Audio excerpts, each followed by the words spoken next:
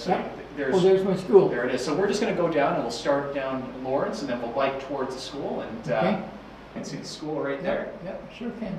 So Doug, where are you going to go today?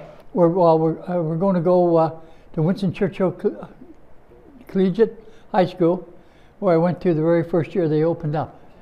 Doug is testing out the Bike Around. It's a stationary bicycle combined with Google Street View. The hope is that this new virtual experience will help trigger memory and reintroduce locations from his past. That's 770 Danforth Road. Yep. So George, tell me what we're looking at here. That's the house right there. Yeah, so we're going back to Doug's house when he was approximately, how old were you, about 15 years old, Doug? Oh, younger. Younger? Yeah, when I see that window at the top there? Yeah, I see it right here. We slept up there, myself and my brother David. Okay. And today's experience certainly has brought back fond memories. Does biking around with this kind of bring back those memories for you? Oh, absolutely. Yeah, it's like I'm thinking I was there yesterday. It's an amazing experience that's happening to me here. The technology was developed in Sweden and is now being tested out here in Canada. We decided to bring it into Canada to help individuals with Alzheimer's and those suffering from dementia to help recall memories.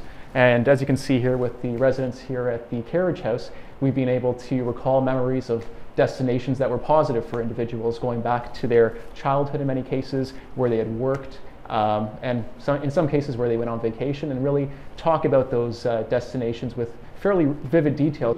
The systems cost about $14,000 and would be paid for by the individual centers. How does, biking through a neighborhood trigger memory? Yeah, absolutely. So we believe that in terms of surrounding the individual with surroundings that they're familiar with, combined with the physical stimulation of the bike, produces dopamine in the brain that helps individuals recall memory. Once we bring them back, we've been able to see how, in many cases, they have elevated mood and are really able to recall vivid details of those destinations. Details that Doug is grateful to relive. And it's amazing for what this does. It brings me back and reminds me of my life as a young fellow, from about age 15 on.